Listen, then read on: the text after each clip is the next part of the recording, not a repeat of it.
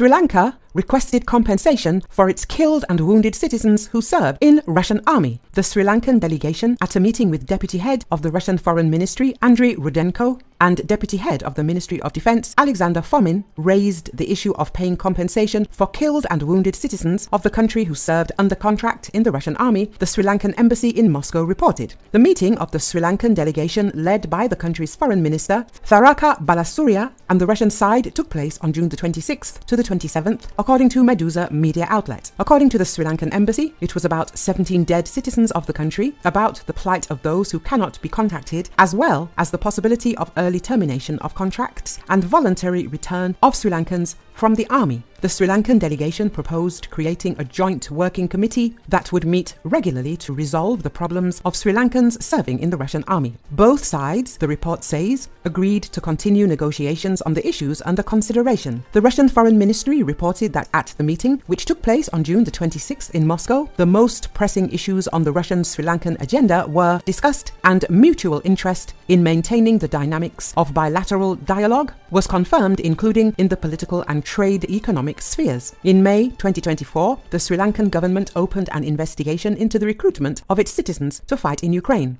According to Sri Lankan authorities, at least 16 people were listed as dead at the time, with 37 more wounded. More than a dozen were likely being held captive. Foreign Minister Tharaka Balasuriya said Sri Lankans were tricked into going to Russia with promises of good salaries and privileges, including Russian citizenship. He said the department had received 455 complaints from citizens, but he estimated the actual number could be much higher. AFP reported that advertisements posted in WhatsApp groups promised Sri Lankans a monthly salary of more than $2,100, which is 13 times the average income in the country. After this, the Sri Lankan Foreign Ministry announced that Moscow, as a result of the negotiations, agreed to no longer recruit Sri Lankans. At the same time, a preliminary agreement was reached on a meeting in June. On Sunday, rocket debris crashed onto a beach in Sevastopol in occupied Crimea, killing 4 people and injuring more than 150. Russia initially said it shot down a Ukrainian ATACMS, but later retracted that story and accused Kiev of a deliberate attack. However, build expert Julian Robk considers this version untenable and provides several arguments to support it. The analyst notes that the beach is 4 kilometers south of the military airfield and 3 kilometers north of the naval base. At the same time, Ukraine previously openly stated that Russian armed forces facilities in Crimea would become targets of attacks, and warned about the dangers of traveling to the peninsula. Also on the beach they found fragments of missiles from the Tor anti-aircraft missile system, which indicates the work of Russian air defense. Each ATACMS contains 950 small M74 fragmentation submunitions designed to cause as much damage as possible, the analyst adds. It was they who scattered in all directions when the missile was shot down.